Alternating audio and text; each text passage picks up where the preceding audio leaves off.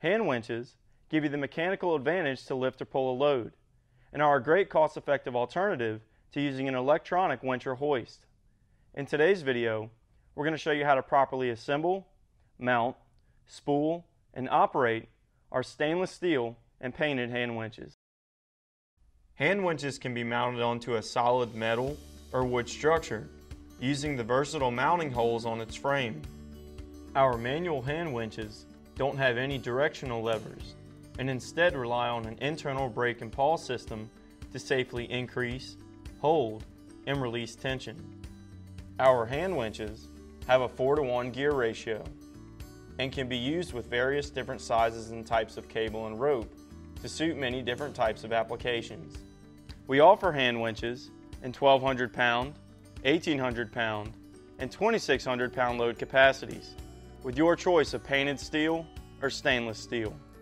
Before operating your cable winch, the reel must first be properly spooled with cable. To do this, first seize the end of the cable with electrical tape. Then insert the cable in through the set screw and insert it into the catch hole so that at least one cable diameter length of wire rope protrudes from the other side. Slide the set screw up the cable, insert it into the set screw hole, and then lightly fasten the provided nut to the set screw. Use a hex key to orient the set screw so that the cable will flow with the rounded shape of the spool. Finally, finish tightening the set screw nut with the cable pointing in the correct position.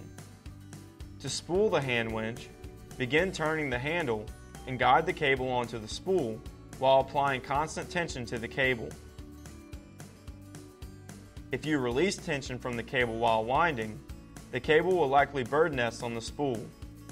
This condition can reduce the life of your cable because if not properly respooled, the cable can knife into other layers and get wedged, kinked, and undergo severe abrasion.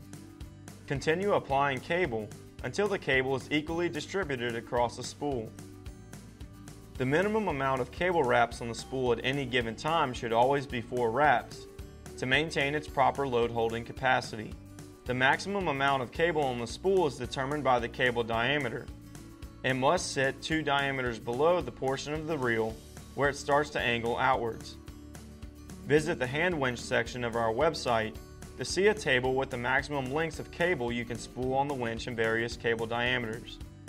Keep in mind that the greatest mechanical advantage and the lowest force required to pull a load is achieved when you have the fewest layers of cable on your winch.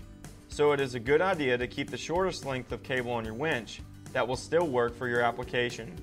With your cable spooled, your winch is now ready for service. In order to increase the cable's service life and help with level winding on the spool, the attachment point or guide system should be mounted at least 42 inches from the winch, as well as directly in line with the center of the winch. We hope this video has answered any questions or concerns you might have about our stainless steel and painted hand winches. If you have any further questions, please feel free to contact us on our website, and please subscribe to our YouTube channel for more information on various rigging topics. I'm Tyler with E-Rigging. Thanks for watching.